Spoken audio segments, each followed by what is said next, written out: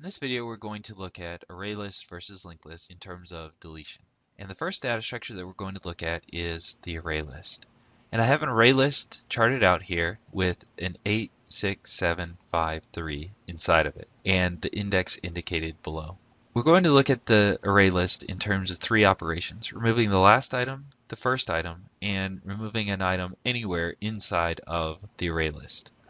So if I want to remove the last item from an array list, it is going to have a big O of 1, or constant time. The reason being is no matter the size of the array list, it is going to take the same amount of time to remove the last item from it.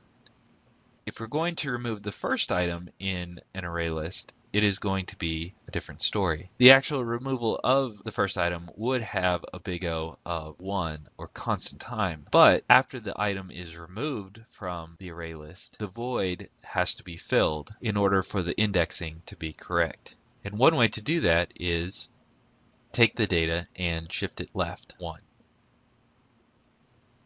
That shifting of the data, or manipulating the data, is going to give the operation of removing the first item from the array list a big O of n, n being the size of the array list. Removing an item anywhere inside of the list is going to be similar to removing the first item of an array list. So if we're going to remove an item from the second index inside of the array list, the 7 there, if all we had to do is remove it, it would have a big O of 1, or constant time. But we have to fill the void, and that is going to give it a big O of n because of the shifting that has to go on. There will not always have to be n shifts inside of the array list, but that's just an average, and that's where we get a big O of n from. An array list does best when it's removing the last item, but removing the first item or any item other than the last item, it has to perform some kind of shift or rearrange the data in some way, and therefore it has a big O of n. If we look at the linked list data structure, it is not set in a contiguous block of memory, and therefore is not going to have the same problems as the array list does. If we're going to remove the first item from a linked list, it is going to have a big O of constant time, or 1. And the reason for that is no shifting has to occur. All that has to happen are the memory references are going to point to a different spot, and the head node is going to be pointing to a different node inside of the list. No matter what the size of the list is, that's going to take constant time. The same can be said for removing an item from the end of the list. It also is going to have a big O of 1, or constant time, because there is no shifting of the data or manipulating of the data. All that has to happen is its pointers are going to be changed, and the tail is no longer going to be pointing to the node that is removed, but rather the new tail of the linked list. Before we look at removing an item anywhere from the list, I'm going to reset the list.